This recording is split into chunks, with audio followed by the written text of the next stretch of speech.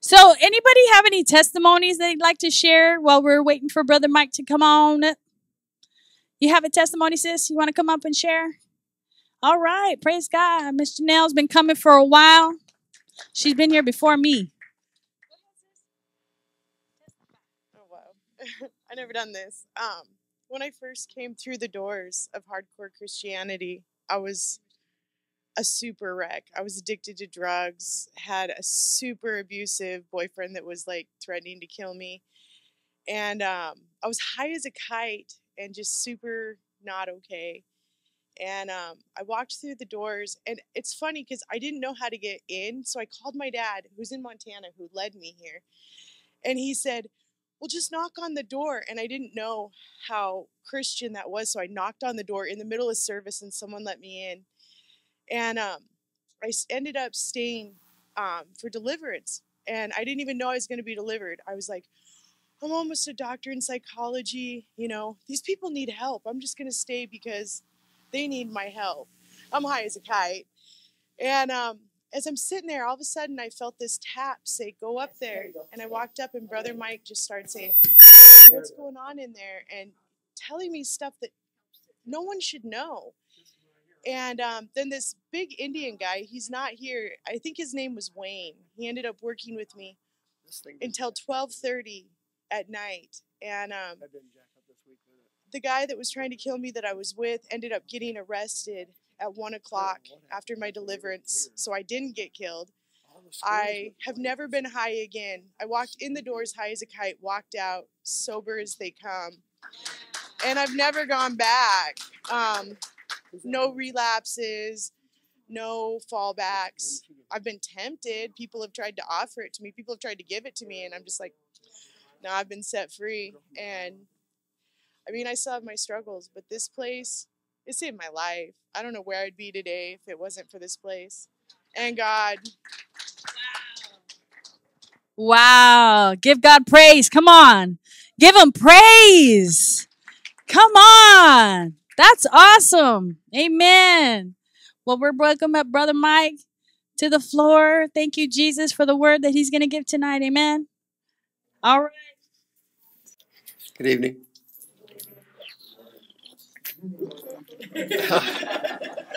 Africa. How you doing today? Okay. Yeah. You did good yesterday, didn't you? Praying real good. All right. Welcome to the Deliverance Center YouTubers. May God bless you tonight.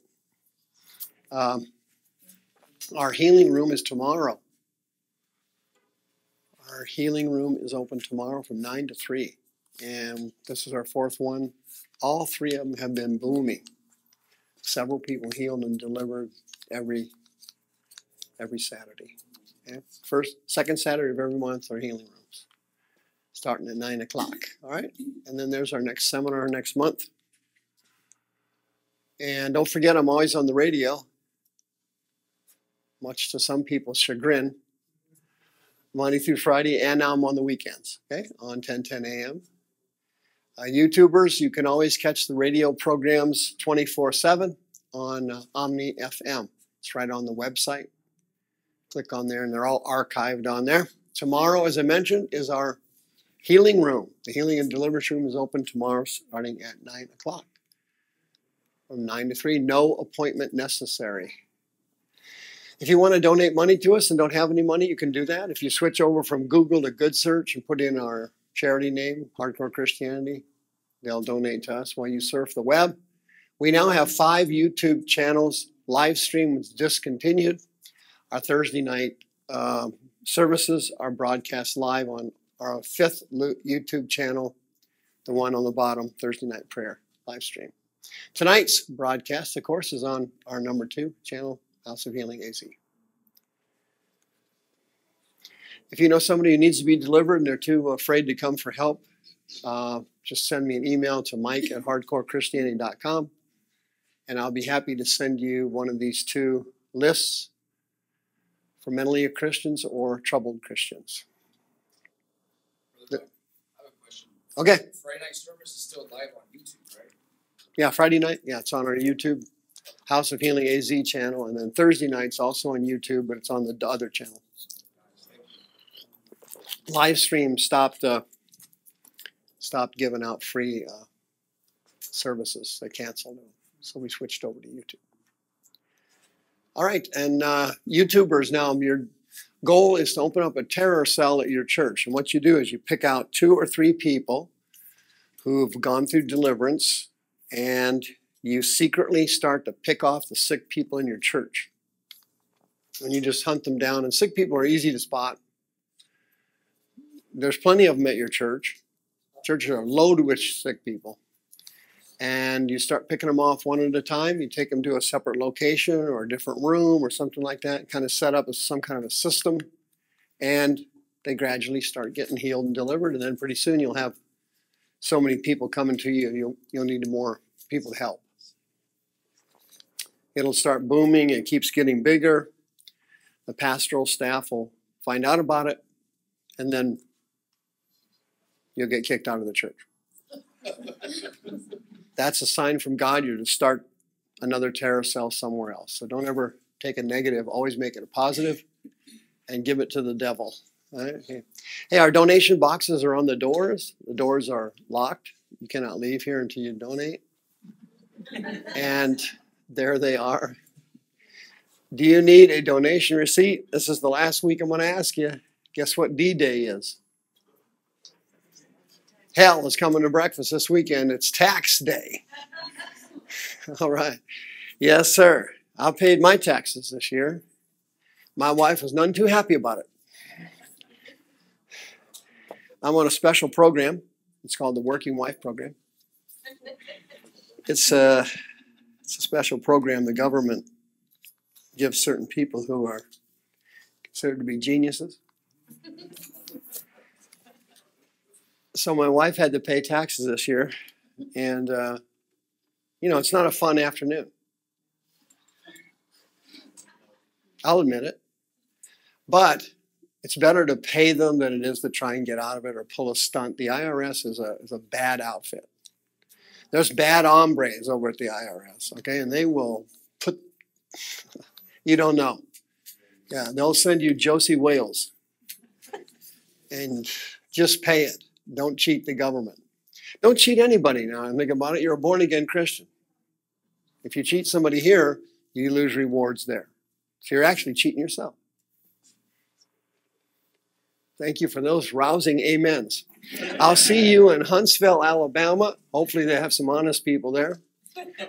I'll be there on May 11th and 12th. That's going to be a booming service. They have a deliverance church there, and they do deliverance there. So they're used to it. And I went there 2 or 3 years ago, and the pastor started deliverance after I was there teaching for 2 or 3 days. Then they started up Deliverance Church.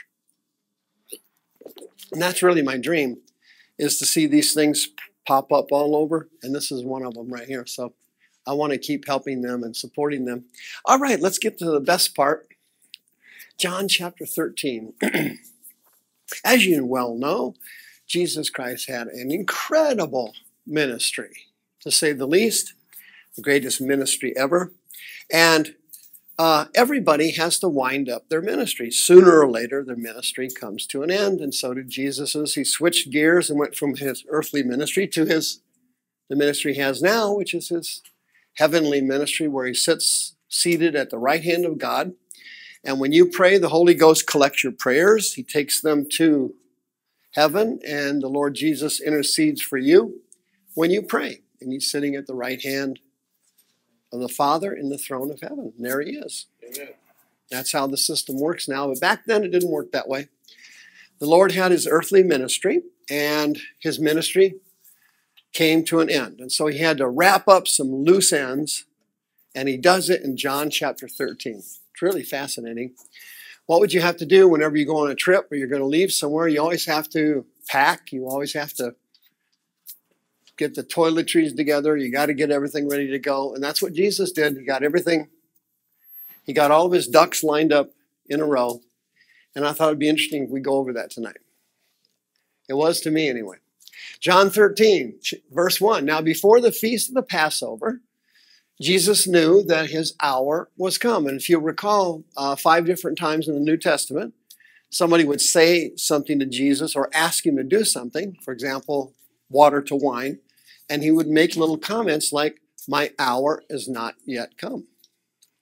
He'd say that several times. Well, guess what? It finally came. This was his hour to save humanity and leave and go back to the Father. Having loved his own in the world, he loved them to the end. And that's one of the wonderful things about Jesus. As soon as he starts loving you, there's nothing you can do to get him to stop. Amen. Oh, you can give him a good cussing. You can call him a woof anytime you want, as long as you want. That's not going to change. Yeah? He's not like a human being. You cuss out a human being, you'll be in trouble. Oh, they're going to have some bad feelings about you. That's particularly if you're married. Oh, it doesn't go well. Yeah, Jesus would be hurt if you cussed him out, but he will love you to the end. To the end. He just said it right there. Now, as you know, the preparation for the Passover was the day before. So now we're talking about putting it in perspective. This is Tuesday evening.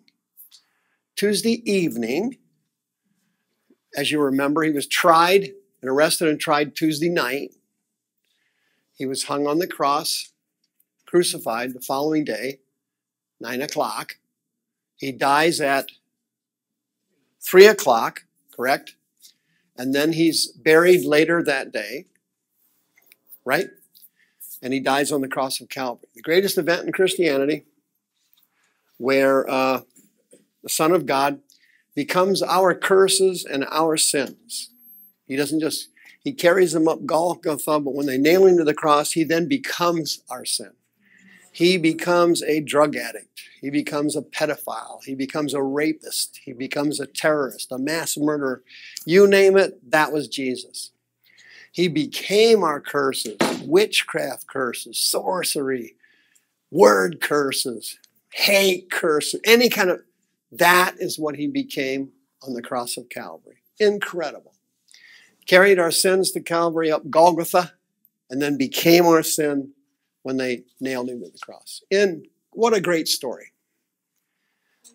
Incredible story. All right, now, so let's look at the thing and put it in perspective real quick. As we see this thing wrap up, we have number 1, the Last Supper. Number 2, his teachings on the way to the Garden of Gethsemane. Number 3, the Garden of Gethsemane, where he's arrested. And then his trial is after that. And then he's crucified and buried. In that order. John, now we're on verse 2. It took a while to get to verse 2, but now I'm going to start rolling. Supper being ended, the devil having put into the heart of Judas. Oh, here's the deep revelation. People don't just sin. Okay? Nobody does that. It has to be in your heart first. See? You don't just suddenly commit adultery. Bang! I'm committing adultery. No. Adultery starts in here first. Thoughts, emotions, passions. You don't steal something. No. You stole it here first. Then you stole it physically. You don't give somebody a good cussing. No, you hated them in here first. Then you gave them a good cussing. Hello? First it starts in your heart. Then it comes out in your behavior.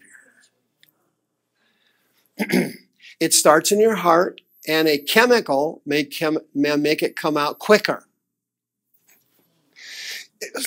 It's in your heart, and bottle of Jack might make it come out faster, louder, longer.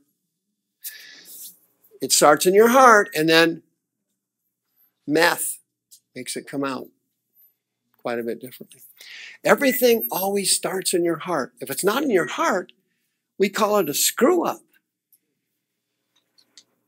Screw ups are not necessarily sins, are they? Everybody makes mistakes.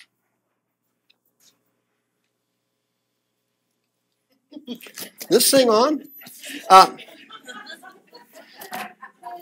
A mistake is not something that you enjoyed and were celebrating and planning on doing. Oops, that's an oops. Okay? No, this was not an oops. Sinning is not an oops. This comes from the heart. That's where the sin is. It's in the heart. Okay? Hello? You didn't wake up a racist, did you? I was born a racist. I hate black people. No, dude. That was put into your heart by Satan to hate people of different colors. It's not an accident or an oops. He planted that in your heart to do it. Then you reacted verbally or physically. Judas had been, long before this, the Bible says, he put it in his heart because Judas had the stain of greed on his soul. He liked money. He wanted material things. He wanted creature comforts. He wanted security. The love of money is the root of all evil. Money allows you access to any kind of sin. If you don't have any money, there's certain sins you can't get involved in. Correct? If you're flat broke, you can go over to the escort service. Hey, I want a hot babe tonight. Why don't you drag yourself back to your tent you're living in? You're not getting a hottie tonight. You ain't got any money. Money allows you access to certain things. Drugs. You just don't go down to the government and say, could I have some crack? No, you jackass. You got to give me some money and I'll sell you some crack, you idiot. Money, the love of money allows you access to sin. It allows you to express what's in your heart. The heart of Judas was gone before the Last Supper. Okay?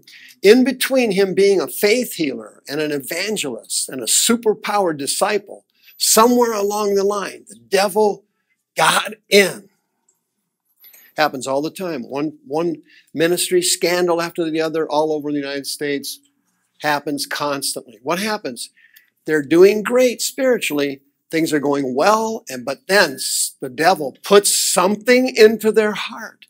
He looks inside. He sees a little stain on the soul there. He looks at the spirit man. He knows that's perfect, so he stays away from there. There's nothing to do about it. But the soul is far from perfect. He sees stains on the soul, and then he puts something in there to add to it. You're not listening.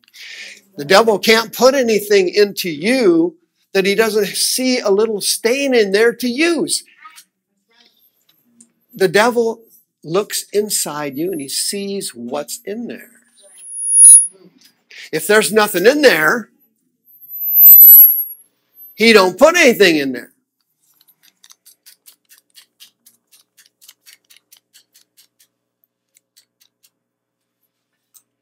The devil, unlike Christians, is not stupid.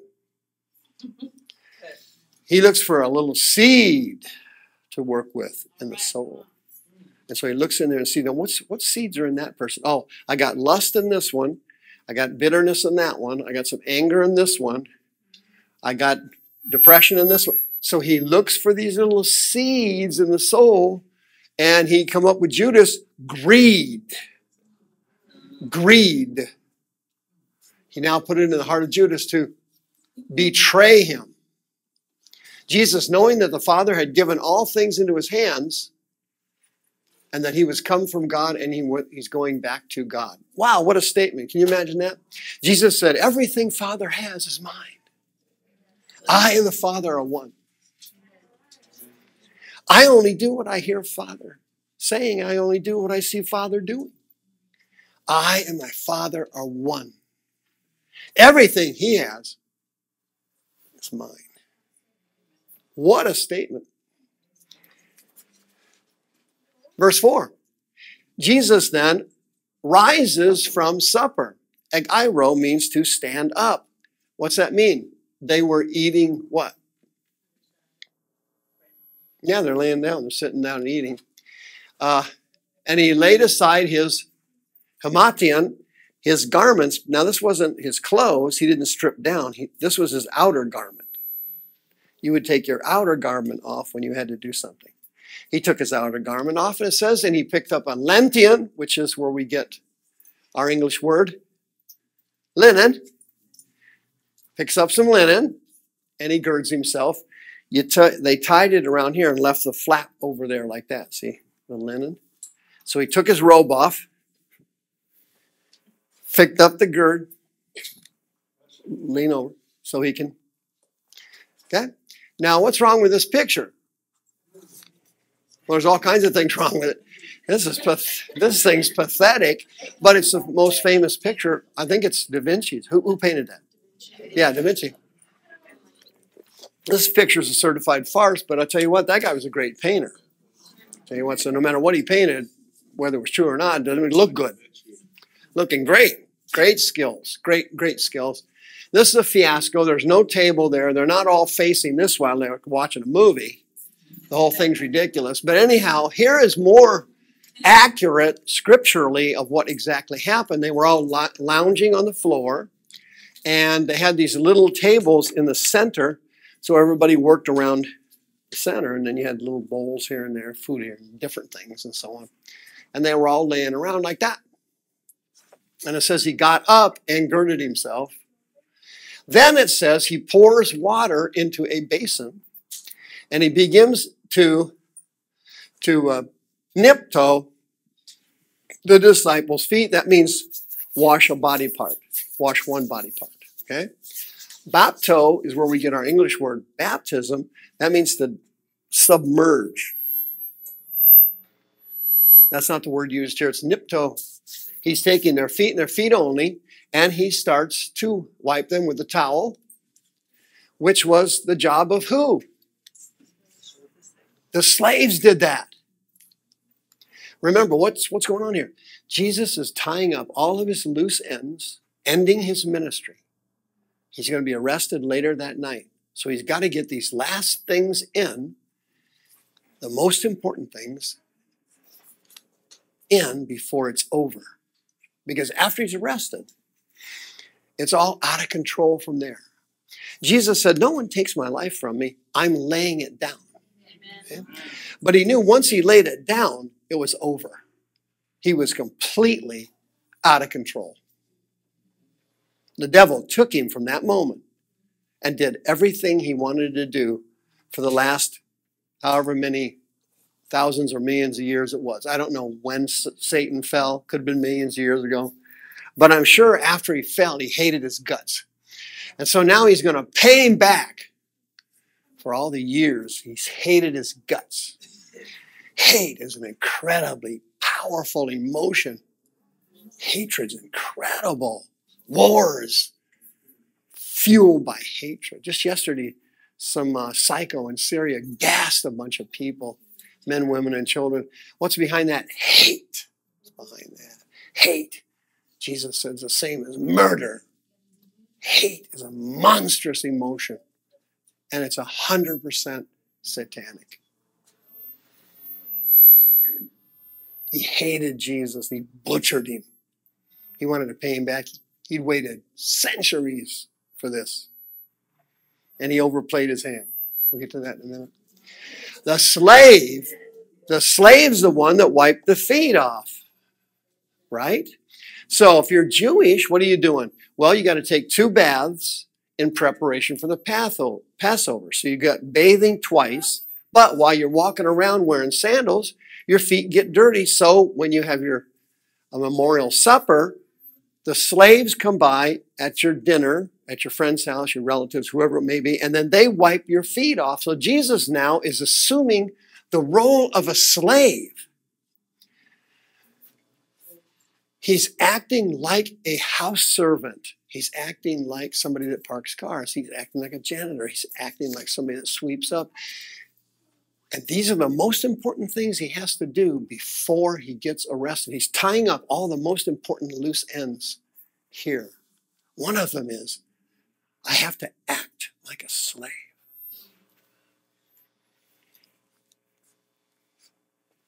And there he is. It's an actual photograph of him washing these. And the person he washed the feet first, I know this is going to blow your mind. It did mine. Judas. The first person that got his feet washed was Judas. He goes to Judas once again. He'd done it several other times. Given him every chance to get out of it. Let me tell you something. There hath no temptation taken you, but such as is common to man. But God is faithful. He will not allow you to be tempted above that you're able, but will, with the temptation, also make a way of escape that you may be able to bear. You don't understand. You're sinning. You had chances to get out of it. You had every chance in the world to get out of it. You had every chance not to become an addict. You had every chance not to whore yourself out. You had every chance not to go to hell. If you go to hell, you crawl over the Son of God to get there. That's right. You had every chance not to do it. He gave Judas chance after chance after chance not to murder him, not to betray him. Over and over he gave him. That's right. And his last chance was, I will become your slave to save you, and I will wash your feet.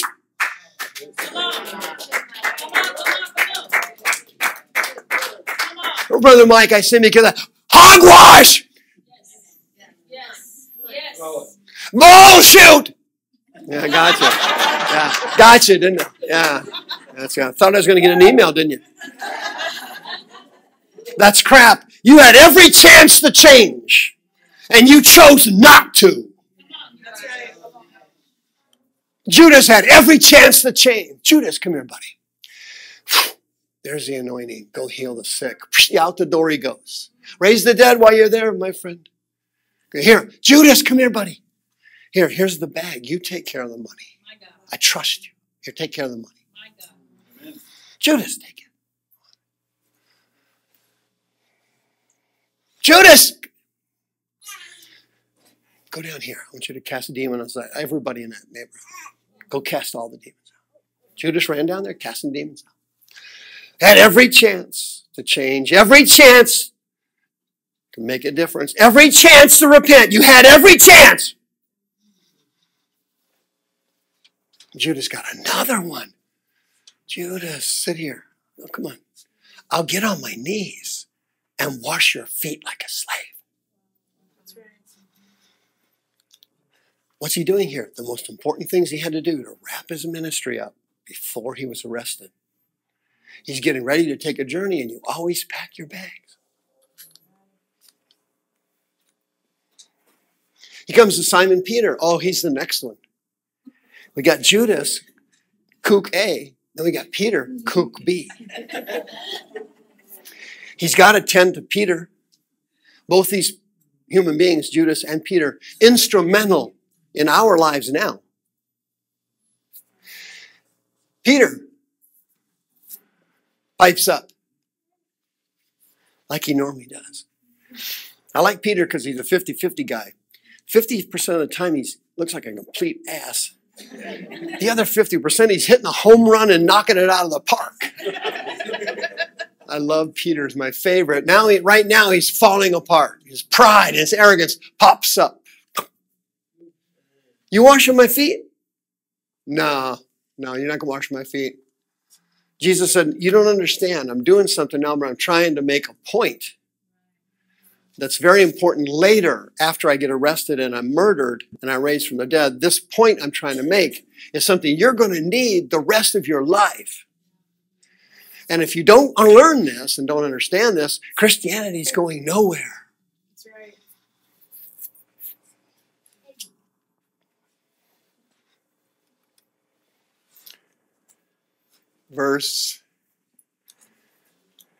Numerous verses in the Bible.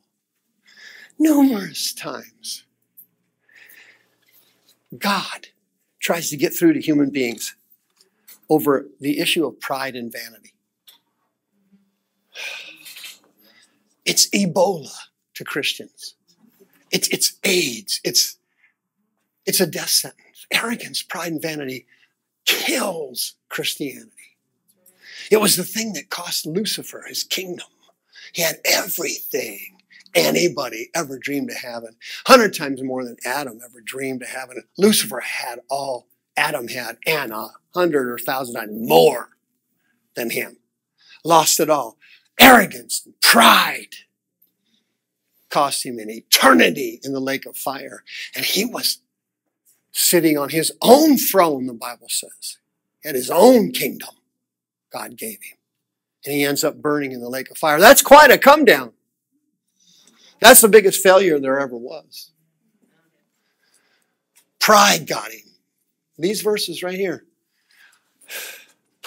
James and John had extrovert personalities. These guys were tough guys, loud, powerful preachers. Where'd they get that? Their mother. She comes waddling up to Jesus. Hey, Lord Jesus. Lord Jesus, your kingdom's coming. I got much more faith than anybody here. I know you're going to reign supreme someday. Will you do me a favor and put your son on your right hand and put my other son on your left hand? And will you do that, please? And says it in front of the rest of the disciples. Just because you have a thought in your head doesn't mean you ought to share it. Some things are to be shared in private. No, not with James and John's mother. Oh, she should have been a hostess on a live bait boat. She had a mouth the size of New Jersey. Hey! Big mouth, mama! Said it in front of everybody. Whoa, that started a church split. Everybody became a Baptist. Time to split. Everybody mad. Now, what happened there though? Oh, it was so perfect.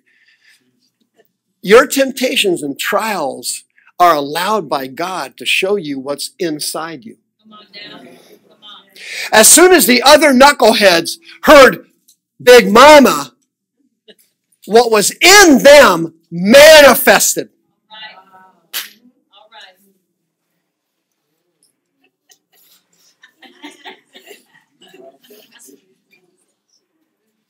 That's why God allows temptations. Because what's inside you always manifests out. Pride and arrogance, church pride, preacher pride, religious pride, all of it. It's all satanic. One day, Jesus took a little kid and, hey, listen, come here. Morons, come over here. Hey, look, see this kid? Unless you become like that kid, you're not going to make it. Over and over. What was he doing? Satan's greatest sin. Pride. Pride cost him his kingdom. Pride will damn your soul to hell. Pride will keep you from getting healed tonight. Pride will keep you from getting delivered. That's right. Jesus spent all kinds of time rebuking pride in the disciples. Numerous times, and there's the scriptures. Peter said, well, you're never going to wash my feet. And Jesus said, oh man, unless you become as a little child, you'll never enter into the kingdom of heaven. Unless I wash your feet, you can't have any part of me. Unless you get rid of your pride and your arrogance, you will face judgment and damnation. You'll face a miserable life. You'll die an addict. You'll die broke. You'll die a loser. Because you have no part of me. Oh, Peter wanted to show off in front of the disciples now. He's got it. He's ready. Well, Lord, come on. Is that what you want? Well, here, wash my whole body.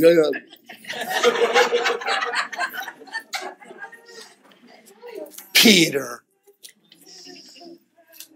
said it in front of the whole group. Why? He had a rep in that group. He had a rep of being strong and powerful and aggressive and outgoing. All stemming from deep-seated insecurity. I had the exact same thing. I had rejection and low self-esteem when I was a kid. I developed in what they called a class clown when I was in grade school. I saw that if I said something or did something funny or stupid, people laughed. I felt better. It was all from insecurities. Most stand-up comedians are exactly like that. Did you know that? They're all either mentally or emotionally ill. I mean, they're sick.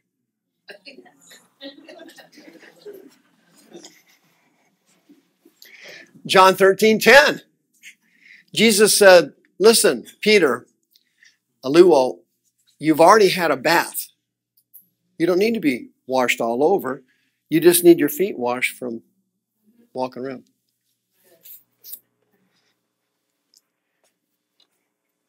But he lets something spiritual out here.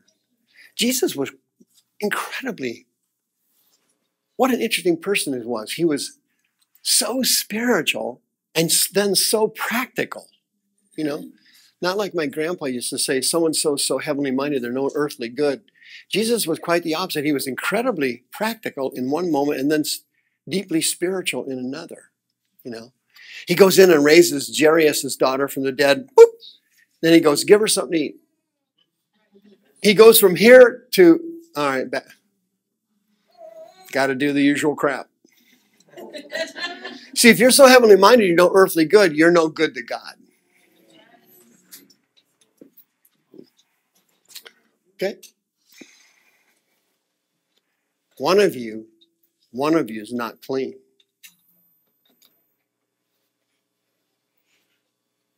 He already washed his feet, but he could sense what the devil had put in there was still in there. One of you's not clean. One of you's got that lust in there. One of you got that bitterness in there. One of you got that hatred for your parents, and one of you got that drug pull in there.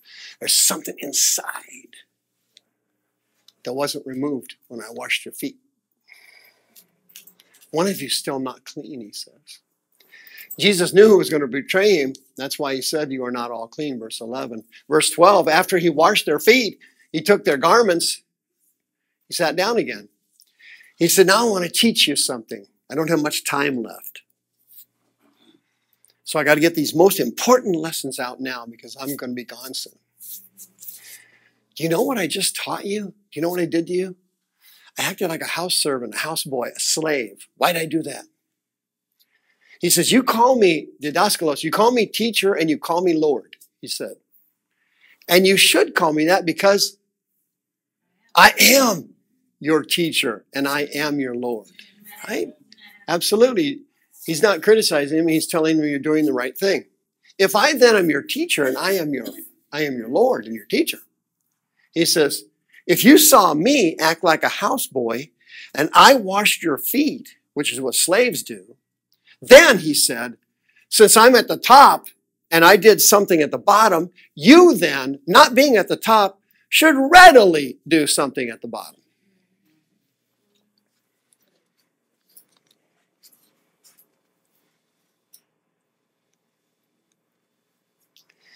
He says, what am I doing here? I'm setting an example for you. Wow. Gosh, his whole life was an example, wasn't it? This is just one of probably millions that aren't even recorded. Verse 15, verse 16. Verily I say to you, the doulos, a slave, is not greater than his Lord. Duh. That's an understatement. Neither is he that is sent greater than the person that sent them. If you know these things, oh, he drops a bomb on us. Why does Christianity suck so bad here in America? People are hearers, but not doers of the word. They sit around all day long watching YouTube, listening to tapes, watching DVDs, going to Bible studies, going to seminars. They got so much religious crap stuck in their head, they're no good to anybody. They're ever learning, but they never come to the knowledge of the truth. Christianity doesn't work unless you do it.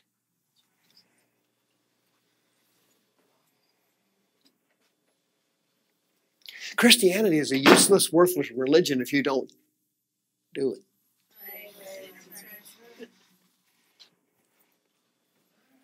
Brother Mike, wow, hold on. Let me sit down on that one. That was deep. Dang, dude. Yeah.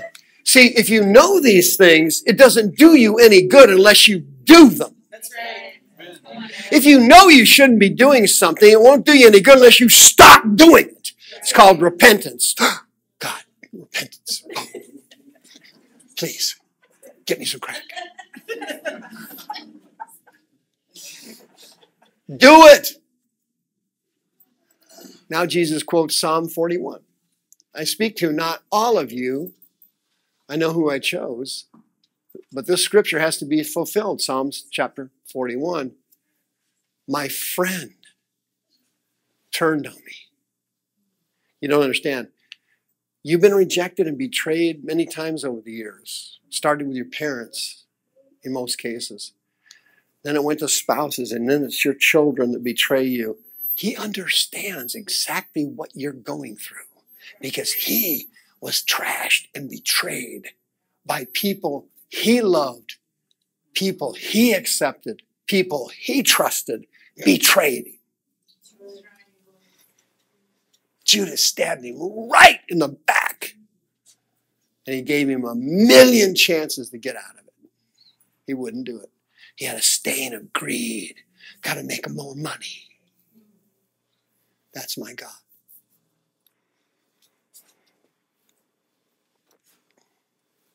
Now, I tell you, before it comes, so when it comes to pass, you will believe I am. That little Greek phrase is ego eimi, and it means it was the equivalent of the Hebrew phrase I am that I am, that Yahweh used on the burning bush.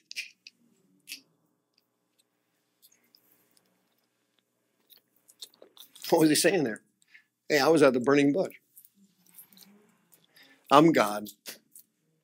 And I'm telling you these so that when it happens, you'll know, hey, I knew what I was talking about. I've gotten over 100 phone calls over the year. Brother Mike, need to talk to you for a minute. Who's this? So-and-so. I pretend I know him. Yeah, oh, how you doing?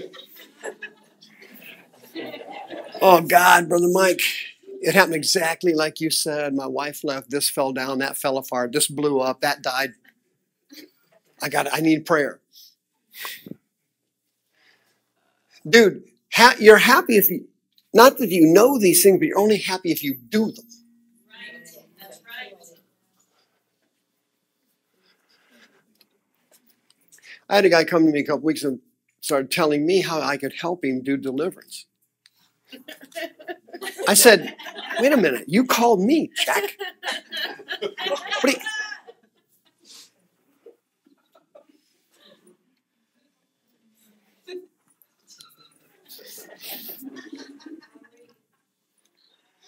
I don't know. Truly I say to you what? He that receives anyone I send is receiving me.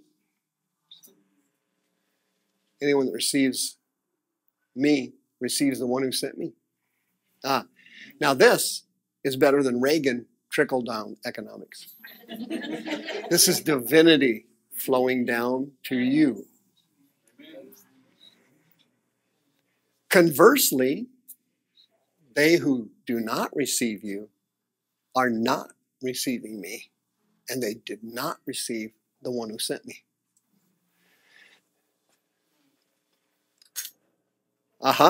So when I get that call, I'm not offended in the least. Because it wasn't me they weren't listening to. I couldn't heal them anyway. I only told them what they had to do. You need to quit doing that and you need to start doing that. Listen, if you walk out of my office after I've told you to start doing this and stop doing that, your life rhymes with this word, clucked.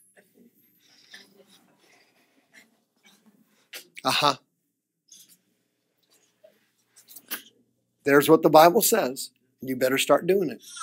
If you don't, you're going to be similar to clucked. And don't send me an email. I censored it. Yeah. God gave you a chance You had every chance to change. And you said no. I'll do it my way. That's what the devil said. He said, I'm going to do it my way. Oh, man. It's my way or the highway. Right? Oh, he got in deep trouble. When Jesus had said this, he was troubled in his spirit. Okay? Now he's starting to feel the pain of this thing.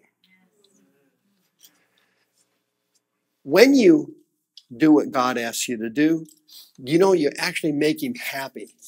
He actually has a feel-good sensation about himself. It's weird. It's very similar to you as a parent. When your child takes your advice and does it and it goes well, oh, that kind of feels good. That's my boy. Yeah. Yeah, you see them on the national news with guns and stuff. That's not your boy anymore. You moved out. But when they're little and they're doing what you're saying, oh, that's my boy. There's my girl. There she is. That's the way he looks at you. Oh, that feels good. Look, I told them to do it this way and they're doing it. Oh, now that's a good son. That's a good daughter. Oh, that's great. That makes me feel good. The Holy Ghost has feelings. That's why the Bible says, grieve not the Spirit. Lupeo is a Greek word. It means to make sad. The Holy Ghost can become a sad person. He has emotions.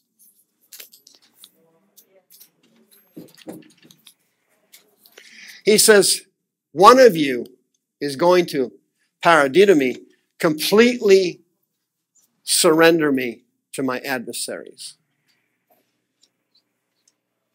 He did everything he could to save Judas.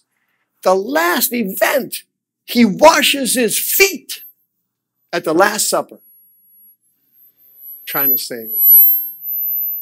Listen, that's got to be speaking to you, isn't it? Does God want to forgive you and help you? I mean, for crying out loud, that story right there should convince you the rest of your life that you can be forgiven no matter what. If he's still trying to save Judas on the last day of his ministry, that's incredible. That is truly amazing. I mean, that is God's mercy. That is telling you there's hope for you if you're still breathing. If you're not, hey, that's over. We're done with you. So's everybody else. But if you're still breathing, there's a chance you can get healed and delivered tonight. Judas. Man. A lot of people hate Judas. I don't. I see him kind of as a sad figure. I see him as a sad person. I know this sounds nuts, but in some sense, I feel sorry for him. You know, it's kind of like, my God, you had everything, and then you lost everything, and you had it right. You know, he's a weird guy to me, but he's very human to me. He's very human. Somebody's going to surrender me tonight. Somebody's going to bag me tonight. And it was hurting him. As you know, Jesus then goes through the sop. And I left this part out. But you know what happens. He says, somebody's going to betray me here. What he didn't say was, I did everything I could to get him to stop it or change his mind. I washed his feet. He's not changing his mind. I know it's over. You don't understand. God's not going to force you to do what's right. You're going to reap what you sow. God's not going to force you to change. He's not going to force you to get healed or get delivered. You're going to reap what you sow. And those are the laws of the Spirit world. You're going to pay a bad price for your arrogance and your asinine behavior. You're going to pay a terrible price for your vanity and your rebellion. For rebellion is as a sin of witchcraft. He done everything he could to help that guy. Everything he could.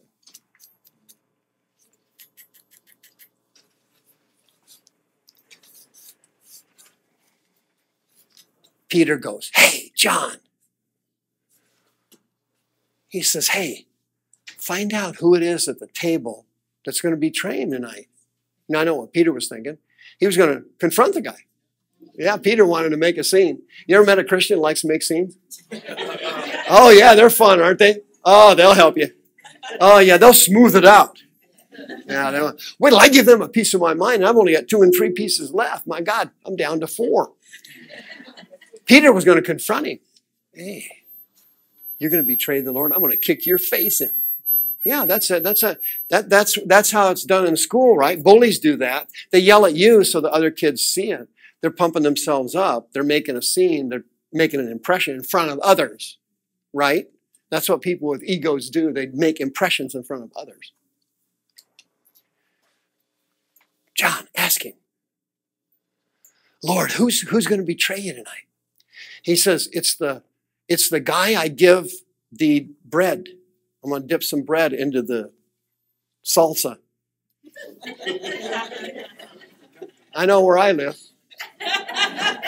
Yeah, sir, it was salsa. I'm sure of it. I got it through divine revelation. He says, I'm going to dip this Dorito. It was a Dorito. Sorry, African. Sorry about that. Dorito and salsa. I'm going to give, and whoever I give this sucker to, whoever I give this to, that's the person that's going to betray me. And right in front of everybody, it was unbelievable. He reaches in, dips, and hands it to Judas, it says. That means that after he washed his feet, he had Judas sit down near him.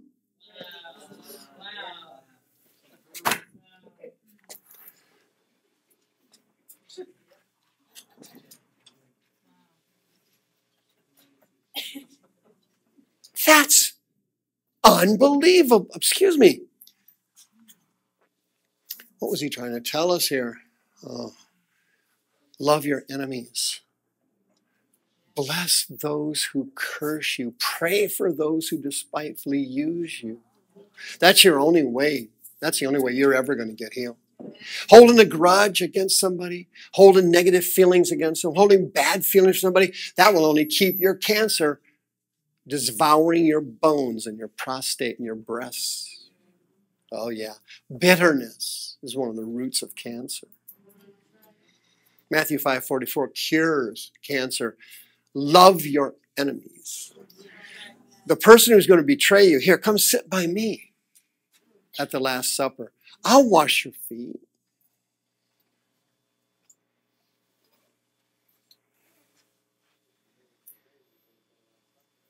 Judas would have been able to get out of it on Judgment Day, wouldn't he have, had it been gone the other way? Oh, easy. Absolutely. Judas, I prayed all night. Come here. You're going to stab me in the back and you're going to kill me, and you're a thief and you suck. You're on the ministry team. Yeah. And I know you're rotten. I know you're evil. See, I'm forcing you to do. Oh, that's a crock of crap. Listen, Judas had every chance to get out of it, and so did you.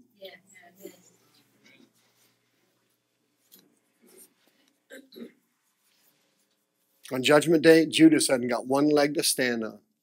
I had every chance to get out of it. And I went ahead and did it because I had a stain on my soul. I had greed. Somebody else has got lust. Somebody else has got pride. Whatever that stain is, it spreads like cancer. It will always end up killing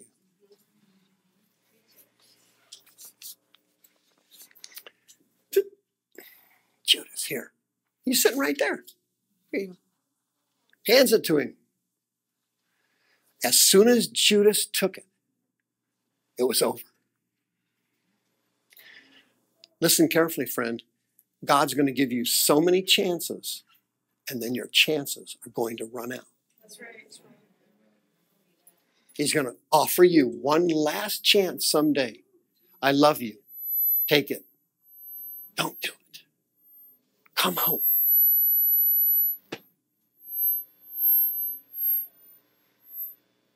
And as soon as that was over, he said, okay, go do it. Calmly, matter of fact.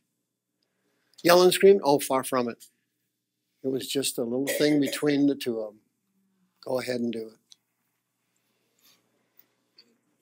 Is God going to freak out when you walk away from his final offer to help you? No. Will he be sad? Of course. Will he be hurt? Absolutely. hurt. Will he be grieved? Of course. Oh, man. Grieve because he didn't want to lose you. But you made the choice to keep doing it. You decided you wouldn't change. You kept going back to drugs, and alcohol, and bad men, and rotten women. You kept going back to whoring yourself out. You kept going back to fighting and arguing and bitterness and strife. You kept doing it over and over again. You kept going there. Back to porn, back to food. Now you're having a heart attack. Now you got diabetes. Now you're dying. Father kept reaching for you. Here's. Don't. Oh. He left. He took off. It was over. He never tried to save him again. God's love is eternal, but your chances are not. Go do it quickly then.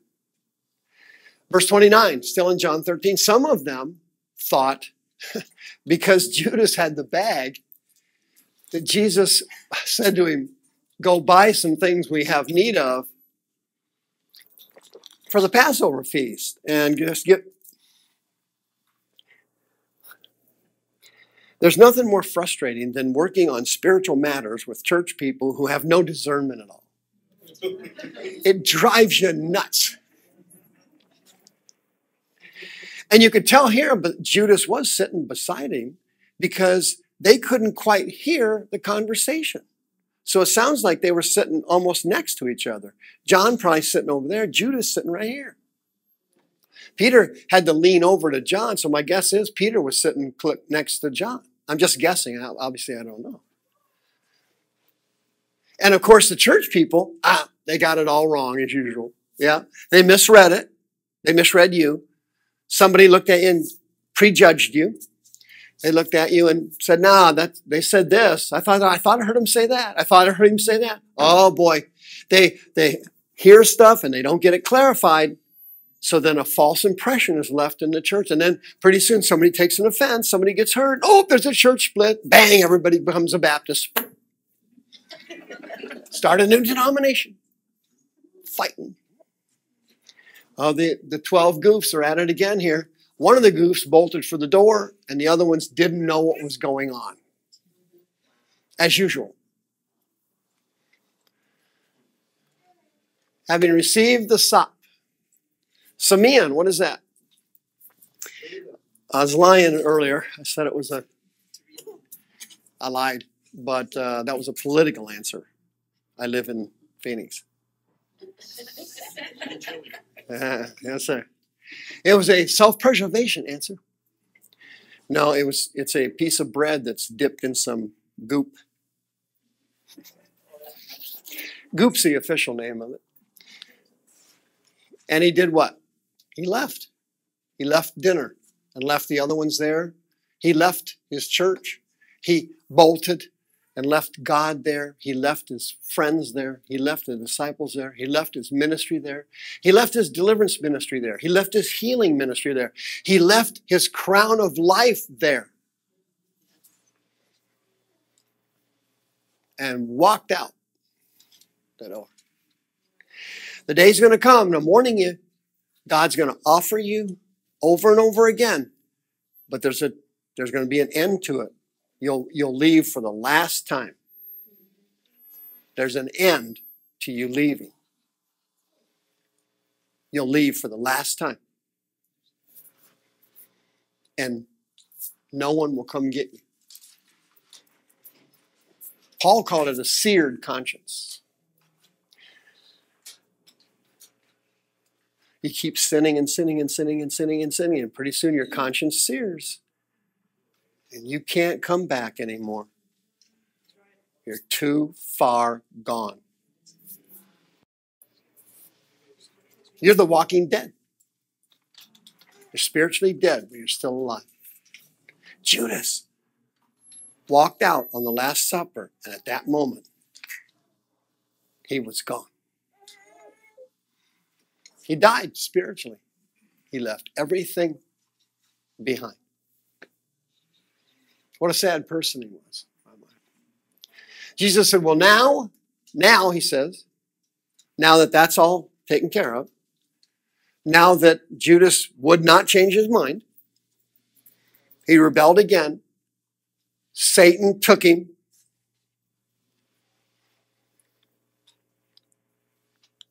You don't understand. If you do not repent and you keep sinning and you keep doing it, and you were given 1,000 chances to stop doing it, at some point, the devil has legal rights to take you.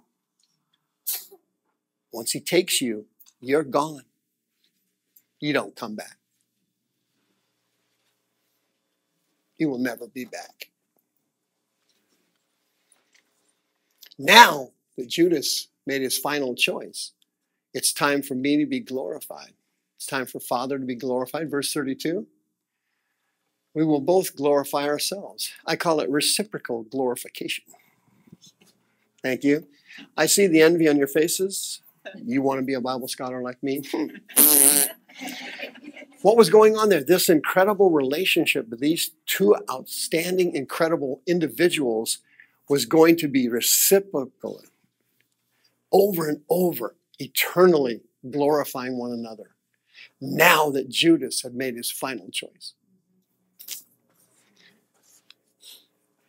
Now the devil was going to take over. Listen to me carefully.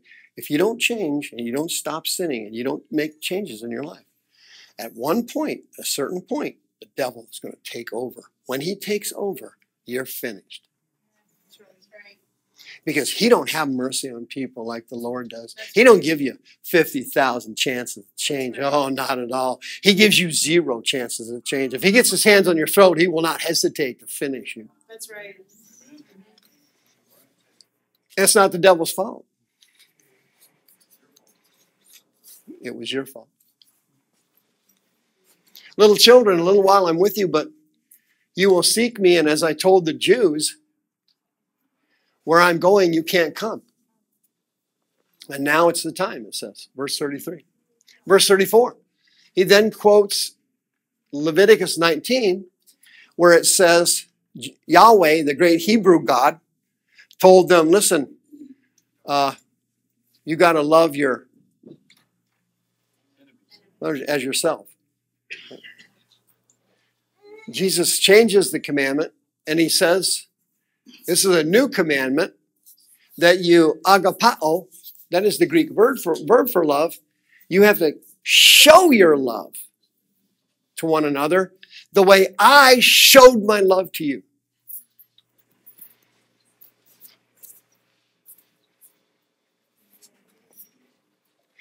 You also should, agapao, show love to one another.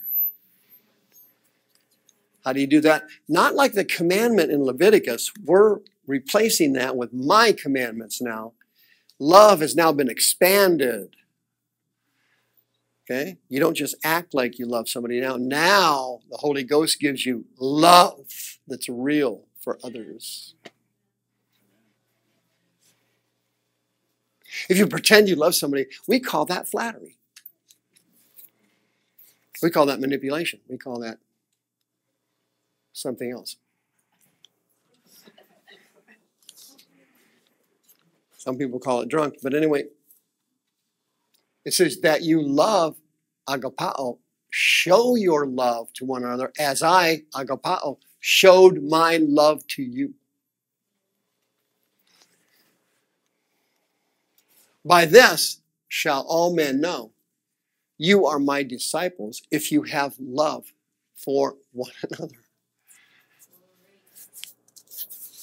That's the biggest red flag on Sharia law, isn't it? In Islam, there's not a lot of love going on there, is there?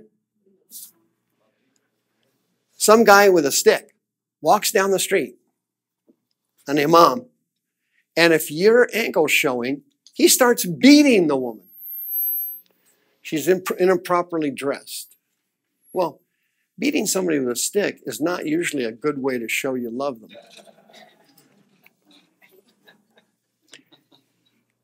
Some people in Hollywood will pay for that, but that's a different Bible study. That was a joke for me that I didn't expect you to get. That wasn't your joke. That was my joke. Listen, you have to show somebody you love them. And you can't do that by faking.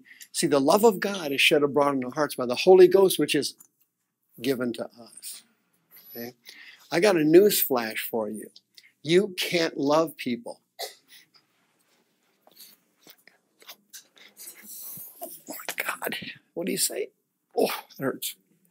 No, it doesn't hurt. You ever looked in the mirror? Huh? I don't want to insult you, but you're not that easy to love. Yeah. That's what your 4 ex-husbands told you. Yeah. Oh my goodness. No. Let's cut the crap. Human beings are not capable of divine love. They're capable of human love, which is conditional. Divine love is unconditional. Judas, sit here by me and I'll wash your feet. That is divine, unconditional love. No human would have done that. If they'd have known he was stealing money out of the bag, and listen, Jesus trust me, he's not stupid. He gave that bag to Judas because he knew he was a thief. He was giving him a chance to repent. God's given you 1,000 chances to repent over the years. You kept saying no. Soon you will reach the point where you can no longer say no. You can't come back after a certain point. That's when the devil takes you. So once he got you, he don't let go. Now, this isn't Sharia law where you're beating people and no, this is showing love to one another. Showing it. It's a verb. Love is a verb in Christianity. Simon Peter said, Lord, where are you going? Where are you going? Listen, I'm going somewhere and you can't follow me now. But, he says, you'll follow me later.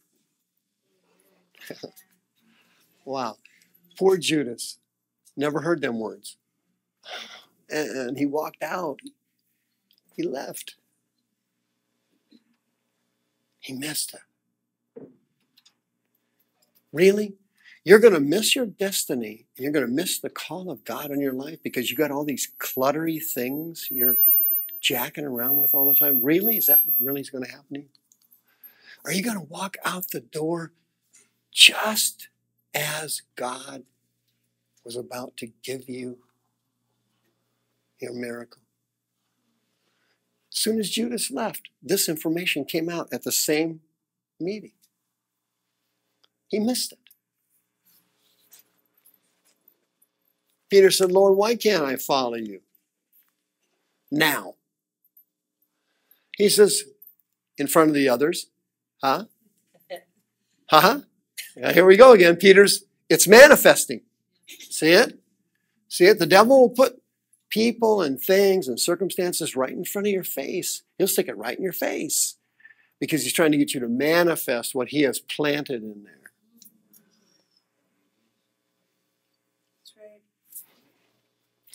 Okay. YouTubers, go ahead and turn your volume down. Listen, when I was 20 years old, okay, you prance a couple of hot babes my direction, I would have a physical reaction to that. Boing. I would have passion. I'd be looking at, huh? Yeah, listen, you could parade them now down the halls here, stark naked, and then have them come on here, go through there, go down that way. Oh, and stay right here. You happen to notice that there's no naked women running through here? You happen to notice that? Well, the devil knows that. He's not stupid. He doesn't come at me with stuff he knows doesn't work anymore. He comes at me with stuff that works. He comes at me with stuff that he thinks he's got a shot at. That's right. That's right. Come on, sir.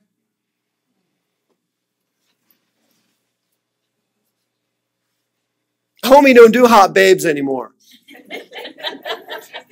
So I don't get any hot babes. Don't you get it? The devil's not stupid. He only gives you what he thinks you'll do.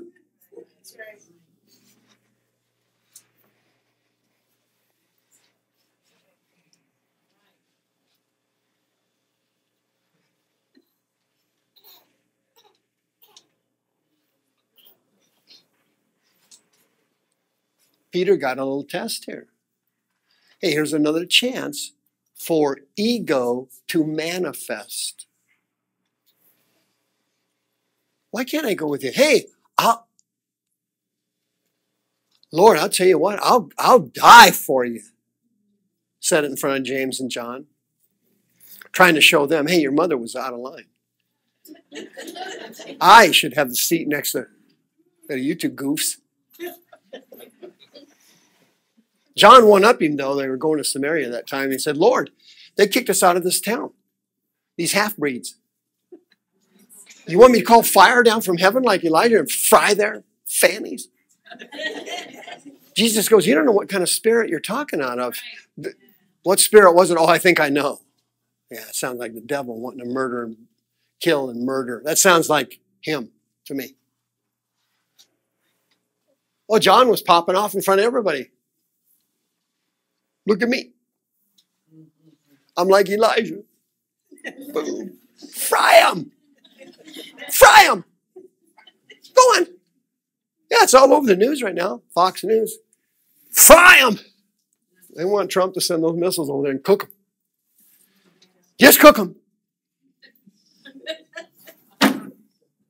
By God, Assad needs to be cooked. I don't know anything about that, but I do know human ego and pride. I've been a counselor for 37 years. It's very easy to spot. Very easy.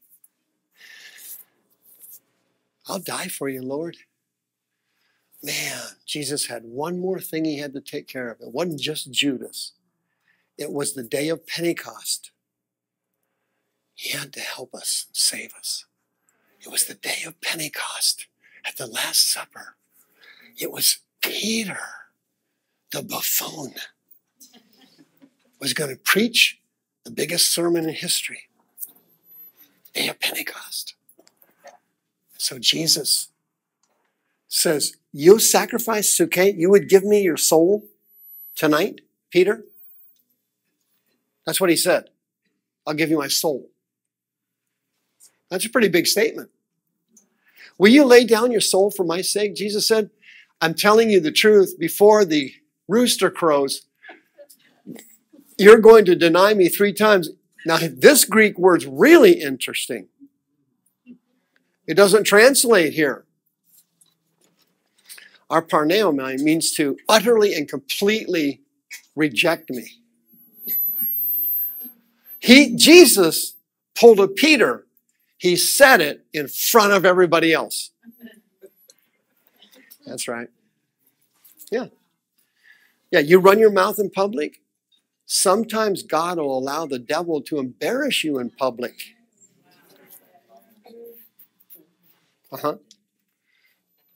Yeah.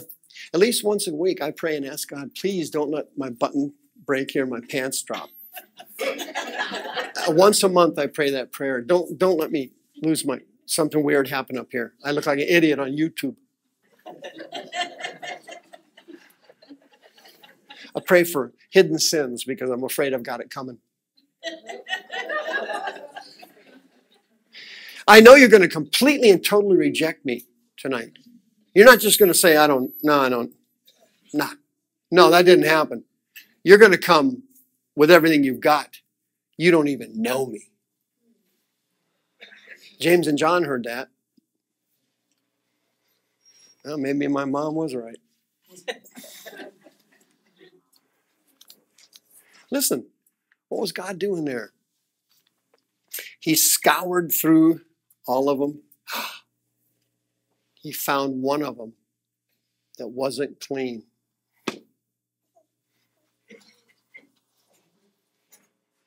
Man, the Holy Ghost is awesome.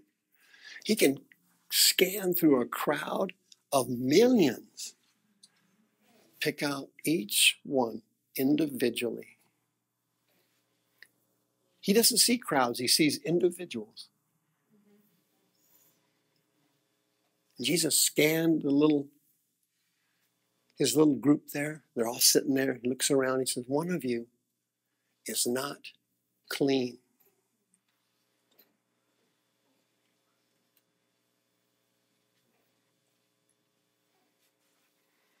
One of you is not clean.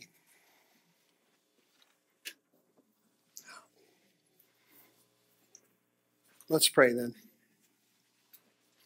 Father God, I thank you from the bottom of my heart for John chapter 13. That was fantastic. Watching Jesus wrap up his earthly ministry and the things that he did to try to save Judas. I saw your love in that chapter, Lord. It's phenomenal. I also saw human free will in that chapter. I also saw great sadness in that chapter. I was hurt and I was sad watching Peter's ego run wild again. You know why I was sad, Lord? Because I'd done that in my past. My ego ran away with me numerous times over the years. Lord, there's some people here tonight that are not clean, and they want to be clean. There's some people here tonight. I did the best I could to warn them that your grace and your mercy only extends so far. And that sooner or later, every person has an appointed time to die. And after this, there's judgment. And tonight, Lord, I cannot let that happen to any of my friends at the Deliverance Center. I can't stand that. That makes me sick to my stomach. I don't want to see anybody lost. I don't want to see anybody miss their destiny or their call. It makes me sick, and I know if it hurts me, it's got to be killing you. So I want you to be happy tonight. Every person in this room that's not clean, and you know who you are, I don't. I have no idea. It's not about me, it's about you and the Holy Ghost tonight.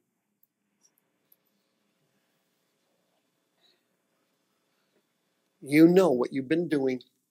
You know you've been given chance after chance to change.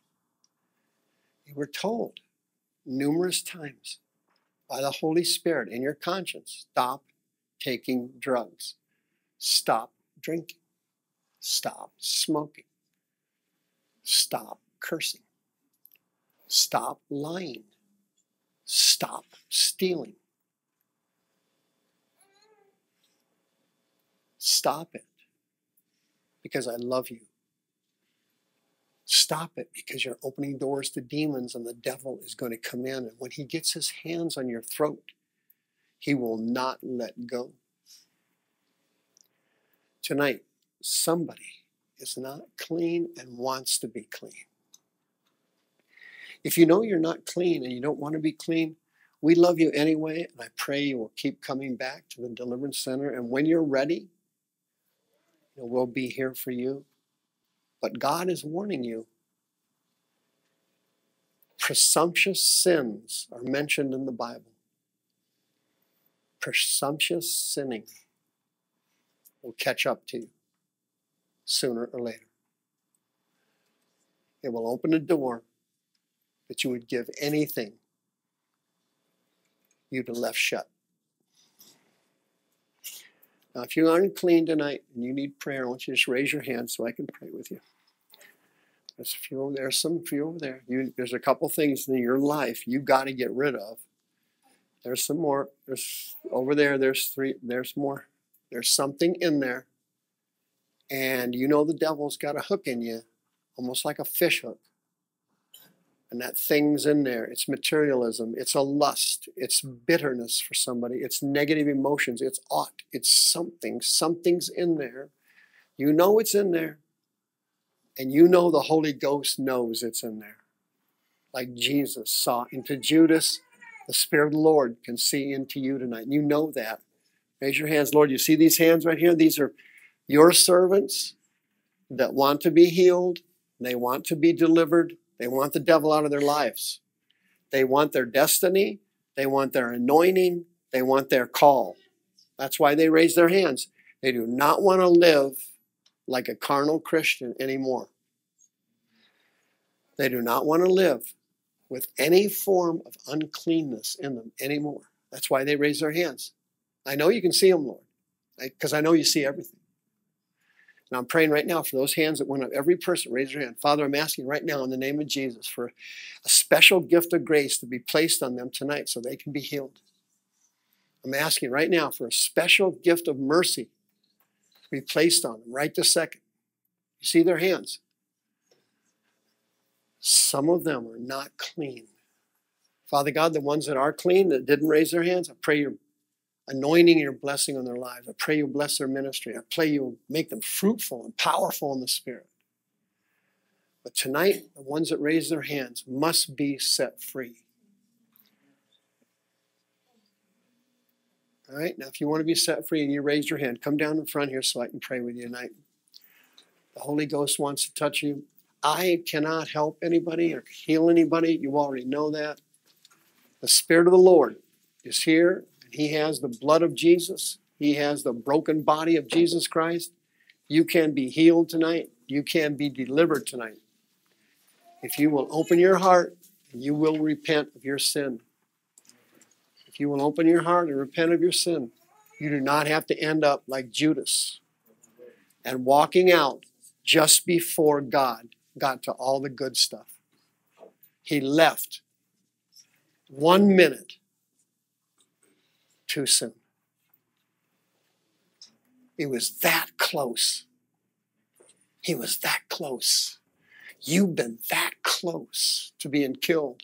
You were that close getting caught by the cops. You were that close dying drunk. You were that close. That close. And God saved you that time. But if you keep tempting the Lord, the end is going to come for you. Like it did poor Judas. He died and went to hell. Can you imagine going from a superpowered faith healer? He was casting out demons in droves. But he had a stain on his soul. Greed got him. Money got him. Money killed Judas. He wanted security. He wanted cash. Greedy. Right? Mercy, Lord. Close your eyes now. Thank you, Jesus. Thank you, Lord. See these people here, Lord? Every one of them you're madly in love with. Every single one of them. Some of them have been nasty sinners. Some of them haven't. It doesn't matter. You care and you love. You want to help them.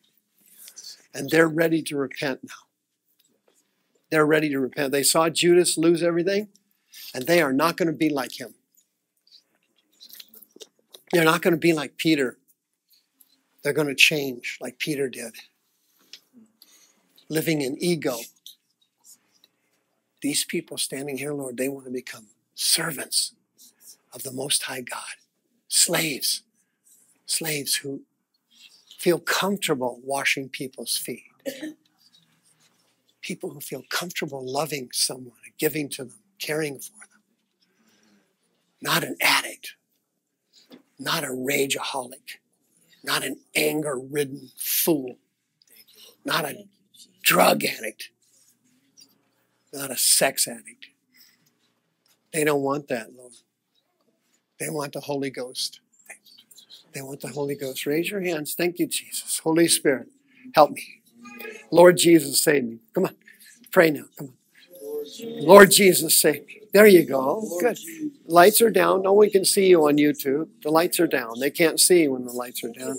Lord, have mercy on my soul. That's how you do it. Have mercy on my soul, Lord. I need help. I need help.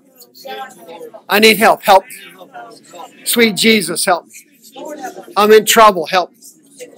It's my fault. I got myself in trouble. I'm not blaming anybody anymore. I've repented of that. I need a miracle, God. Please help me. Please rid me of this wickedness and this evil. I am not clean. I am not clean. There's something in there. There's a spirit in there. There's a wound in there. There's sin in there. There's a wicked desire in there that has to come out. I want it out tonight, Lord. I need it out now in the name of Jesus. I need it out right now, Lord, in the mighty name of Jesus Christ. I want it out tonight. Holy Father, Lord of heaven and earth. God, save me, Lord. Save me, Lord Jesus.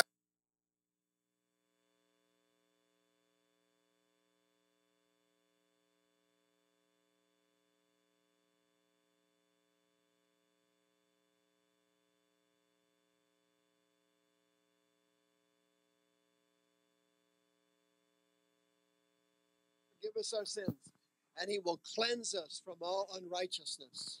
I repent of the bad feelings I have for my husband or my wife. I repent of it right now in the name of Jesus. I repent of it right now.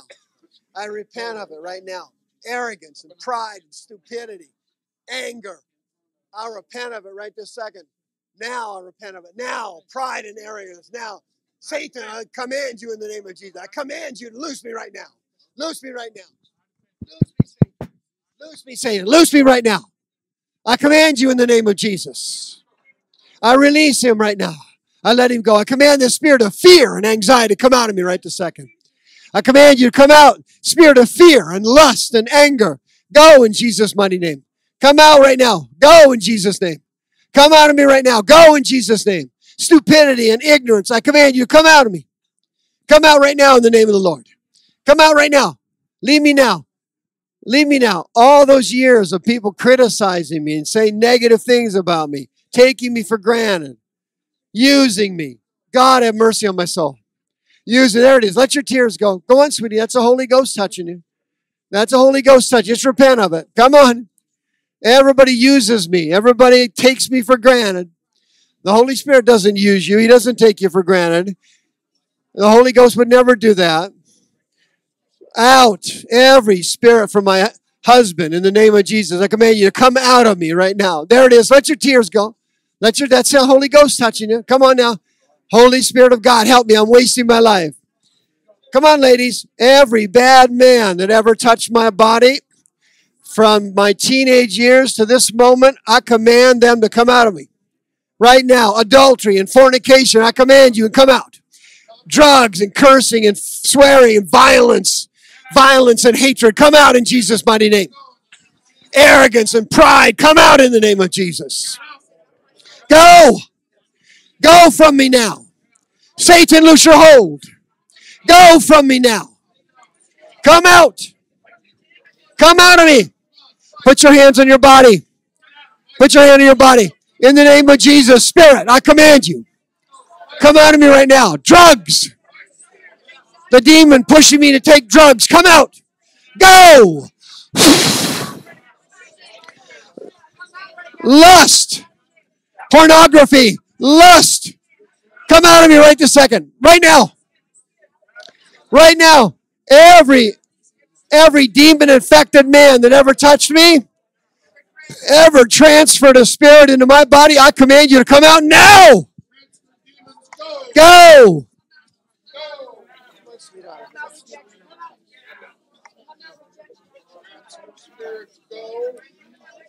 I know.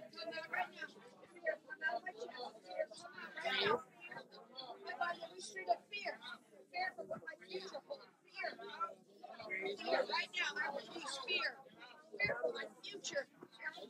Fear for my family. Right now, I am placing at the foot of the cross of Jesus right now.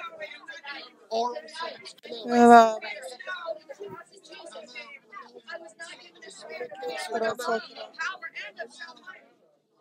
Father, help my Spirit into my body. Every man I ever slept with. Come on, ladies. Every man you ever slept with, a transferred of spirit in your body has got to come up tonight. Come on, guys. You were out whoring around. You slept with somebody you should have never slept with. You slept with a woman that had witchcraft in her background, masonry in her background, voodoo in her family tree. Some spirit transferred into you during intercourse. You better repent of it. You better repent of it now. Adultery and fornication, oral sex, I bind your power. I command you in the mighty name of Jesus Christ. Come out now. Come out now. Come out. Oral sex, come out in Jesus' mighty name. Come out now. Come on, ladies. Your husband cheated on you. Then he came home and he slept with you. He brought home a transfer spirit. That spirit has to come out. Your husband's an adulterer. Your wife was an adulteress. When she slept with somebody else, she picked up a spirit from that person, then brought it home to you. You can transfer spirits. You can transfer spirits. You better repent of it. Satan, I command you in Jesus' mighty name.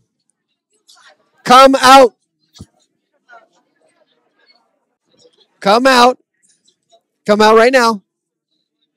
Come out. Now listen, if you were molested as a child, if you were molested when you were young by your parents, your stepdad, a babysitter, cousin, somebody, if you were molested, a spirit transferred into your body. A spirit transferred into your body. That spirit of rejection let in other spirits. One of them was a lust spirit.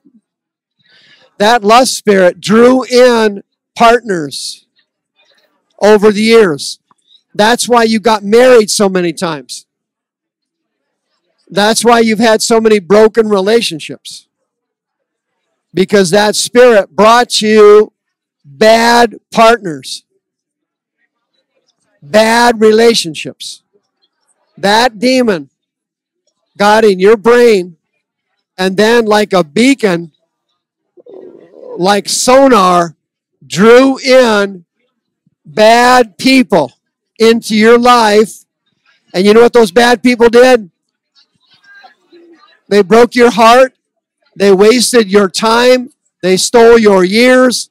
They stole your money. You have nothing left now because you've wasted everything. You have become a waste. Because when you got molested as a child and somebody wounded you, that spirit of rejection entered your body and he took over your life and he jacked you up. Come out. Get out of there quicker. Come out quicker. Quicker. Quickly. That rejection spirit destroyed you.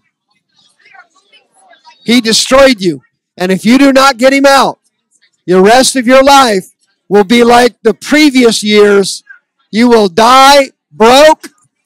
You will die a complete failure. He must come out. He must come out. You've been married 5 times. You've had 50 relationships. You're all alone. You're broke. Okay. That's him. That's him. Satan, in the name of Jesus Christ, I command you to come out of my head. Come out of my head right now. Stop stealing my money. Stop wasting my years. Stop sending me one bad relationship after the other. Fear, come out. Come on, honey. Get him out of there. Fear, come out. Get out of me. Get out. Say it. Get out. Say it harder. Fight harder. Say it harder. There it goes. Come out. Come out, devil. There it comes. There it comes. Hold that. Come out right now. Come out. Come out. Come out. Come out. If you have had one broken relationship after the other, dude, you are screwed. Here's why you're screwed. A spirit, come out. Come out of there. Get the rest of them out of there. Come out of there.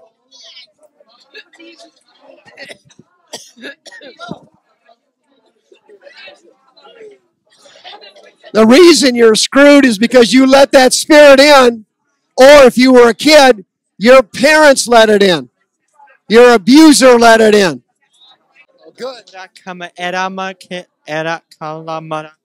This guy standing here just got his gift of tongues. Crank it out.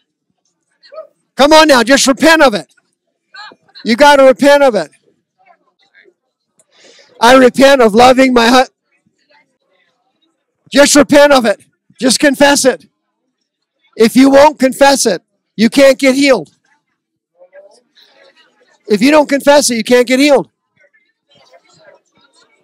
Listen, you can't put up a front with the Holy Ghost.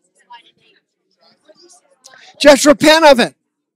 Just repent of it. Just repent of it. I'm so sorry. Say that. I'm sorry.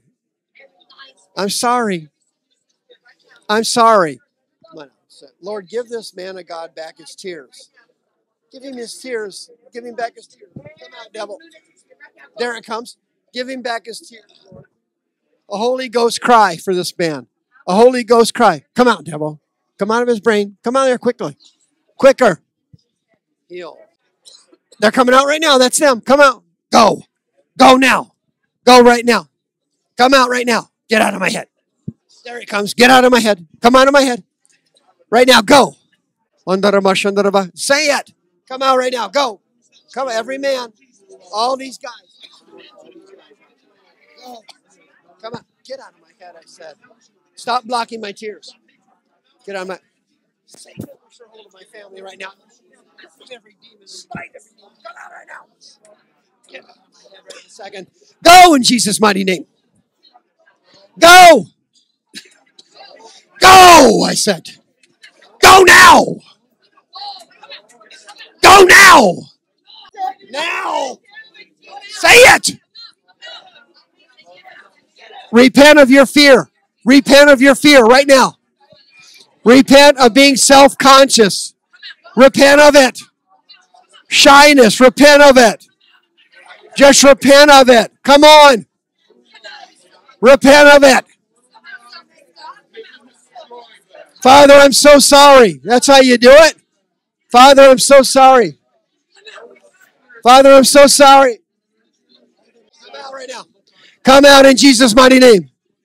Fight harder. You fight harder. Now. You fight harder now.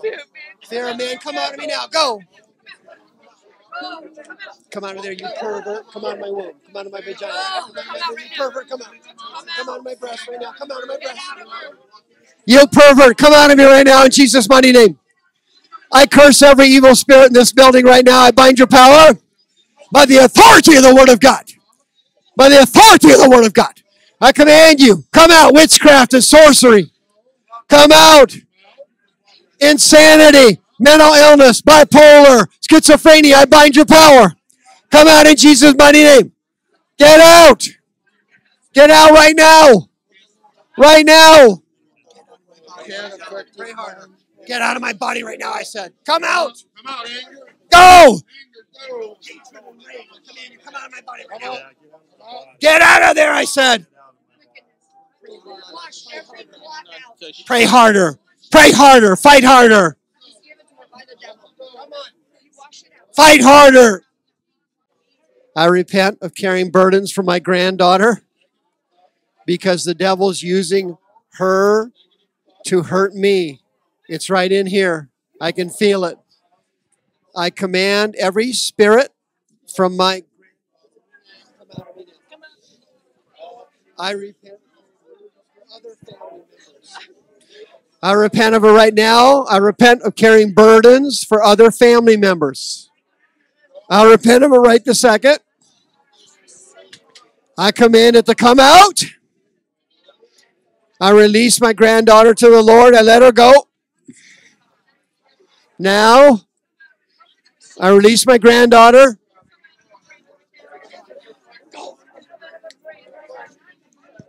Go. I release my dysfunctional family to God. I release all the demons in my family. I command them to leave me. Right now, I repent of carrying burdens over people's lives. That's a sin. I repent of carrying burdens. That's a sin. I'm not loving anybody more than the Lord from this day forward, including my husband. I command idolatry to go. If you love someone more than you love the Lord, that's idolatry. Ramakafi Karamana Havarama Kalvaranam Alakalamana Rakimara Urama Louder. Arakama Arikamana Elakarama Arak Ikermara Erkamana Karamana Kalavara. Good. Raise your hand. Louder. Fight harder. Get him out of there. Spirit of fear, I command you to come out of me right now. Spirit of cowardice. Spirit of shyness. Come out. There they go. They're coming out now. There it goes. Come out. Come out right now. Go. Let's go. Come out right now. Go. Go right now.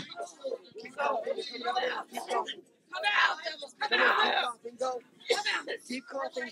Keep going. They're coming out now. You got the anointing. Go. There they go. They're coming out now. Thank you, Jesus. Keep coughing. Keep coughing.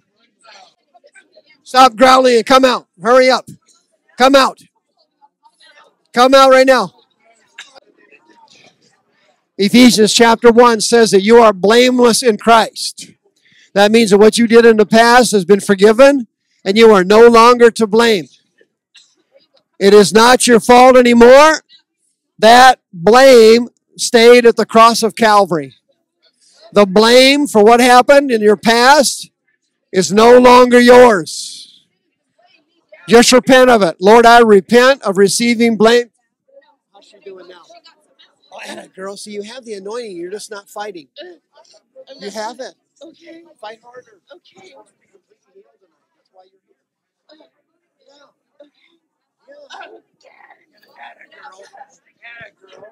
Satan, come out of me right now. That's how you talk to the devil. You can't handle the devil casually.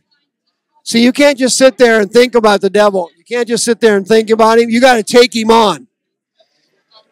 You got to fight back.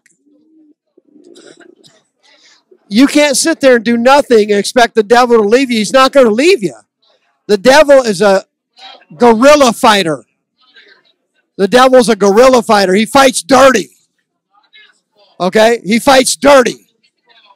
He's smart. If you're smart, he's smarter. He'll outthink you. Okay, you got to fight back and fight back hard. You can't sit there and do nothing because you will reap what you sow. And if you don't believe me, take a look at the last 2 years of your life. Take a look at the last 2 years of your life. If you don't believe me, you're going to reap what you sow. Your life sucks and you're a failure. And the last 2 years of your life proves it. And God is telling you, you cannot go easy on the devil anymore. You cannot be casual like these two. You cannot be casual with the devil. You cannot be casual. You got to fight back. Fight now. Now. You fight now. Now. I'm showing you. I'm showing you. Are you blind? Yeah. There you go. He doesn't understand. Yeah. There it is. Good. You got to fight back. You can't just stand there like a totem pole in a gift shop. You got to fight back. Satan, there's a new sheriff in town. You can't stand there like a totem pole and get a miracle from God. What are you, nuts? Have you lost your mind? Fight back now. Fight back now. Fight. Fight for your life. Fight for your children. Fight for your grandchildren. Come on, fight back now. Fight. By the authority of the Word of God, I command you, Satan, loose your hold. Fight back now. Don't stand around like you're a stick in the mud doing nothing. Fight back now. Fight back now. Fight back now. Fight back now. Fight back now. Satan, I command you. I don't know how to fight back. What do you mean? I've been modeling it for you for 10 minutes. Fight back now in the name of Jesus Christ. Come out now, devil. Come on, sweetie. Fight harder. Fight back now. Brother Mike, can you just flip a switch and I'll feel better? No! Nobody can flip a switch so you feel better. Each person has to exercise their own faith in God. You have to develop your own faith in God. Come on, Satan. I command you. I command you. Come out. Come out. Come out now. Come out now. I hate you. Come out now. I hate you. Come on now. Where's your holy hatred? Jesus had it. He cleansed out the temple. He took a whip into the temple and drove out the money changers. You must do the same in your body. Your body's the temple of the Holy Ghost, not a tent for demons. Come on, you must drive out the money changers. Had Judas done that, he would not be burning in hell as I'm speaking to you now. Judas never drove out the money changers. Jesus took a whip. He took a whip. It was a cat of nine tails. He took this whip into the temple. He drove out the money changers. He forced them to go. You turned my father's house into a Walmart. Get out! He overturned the money changers' tables. You're going to stand there and do nothing while the devil rips you and your family to pieces? Have you completely lost your mind? Are you completely nuts? Come on now, fight back. If you take a step of faith, the Holy Ghost will fight with you. If you sit there thinking about it, you're going to get nothing from God.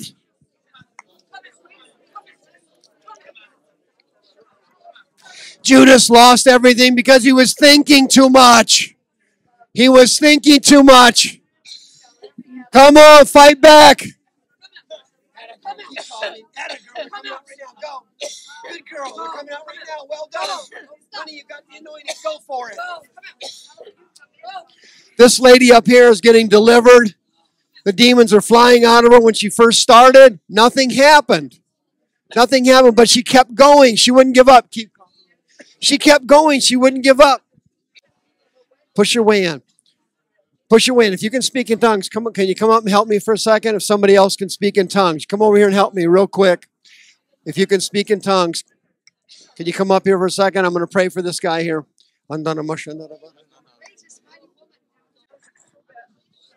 I just got through talking to some guy at the altar here. The devil had given him 9 lies about speaking in tongues. All the lies were negative. Yeah? All the lies are negative. The devil does not want you speaking in tongues because it increases your spiritual power, it increases your prayer life, and it allows you to pray for your relatives and friends, and the devil doesn't know what you're praying. It's like a secret CIA code. Once you learn to pray in tongues, it drives the devil nuts because he doesn't know what you're saying. And the Holy Spirit's interpreting what you're saying and then applying it in your life. If you don't speak in tongues, because like this guy, somebody gave you 9 false statements about it, and you believe those statements, you're going to end up on pornography, broke, spiritually dead, divorced, and you're going to die alone. Welcome to the care center. If you don't want to go to the care center, you better hear the word of the Lord. Thus saith the Lord, if my people, which are called by my name, shall do what? Humble themselves. And do what? Pray. And do what? Seek my face. And do what?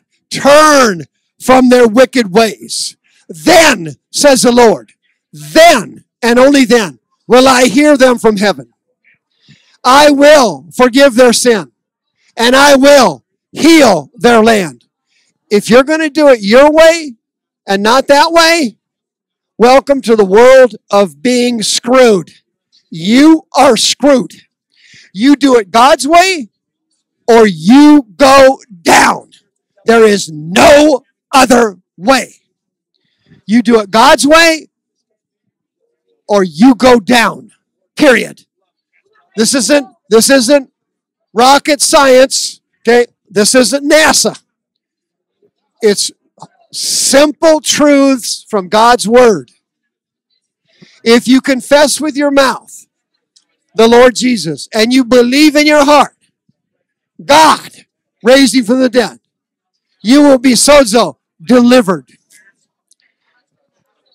If we confess our sins, he is faithful and just to forgive us our sins and to cleanse us from all unrighteousness. You need to put your hand on your head and get those seducing spirits out of your brain that keep telling you to analyze God's word and think about it and mull it over and process it. By the end of the day, you're going to be more confused than you were when you started. Repent and believe the gospel, Jesus said.